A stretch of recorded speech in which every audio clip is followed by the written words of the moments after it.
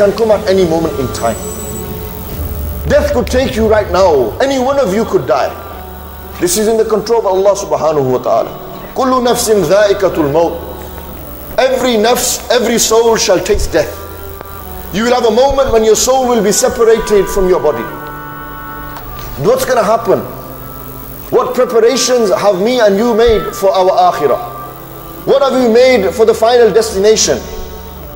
This is the beginning of life. The awliyaullah, this life begins in the grave. Life begins in the grave. Why? Why do they believe that life begins in the grave? Because this life that they lived, this was just you working. The next world, it begins from your death. When you will enter your grave. And when you're entered into your grave, look at that. Look how amazing life is. You used to live your life like you were the king. You thought you were everything. You wore the best gowns. You were driving the flashiest cars. You lived in the biggest houses. You had the most beautiful wife and children, everything.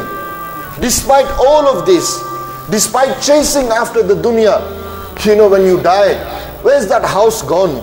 Where are those clothes gone? Those flashy clothes, gowns, Armanis that you were wearing, the Fred Perrys that you were wearing, the Adidas and Nike that you were wearing, all this that you thought, I need to look good, I need to look good. When you enter your grave, what are you going to be wearing? 2 sheets of cloth, that's it, khalas. 3 sheets max, wallah. You're not going to go in there with your night gowns. You ain't going to go there with your flashy gowns. You live your life like you're going to live forever. But when you will enter your grave, that clothes that you were wearing, those clothes you were wearing, the house that you lived in, that money, bank balance, everything that you've gathered, where is it left? Has it gone with you in your grave?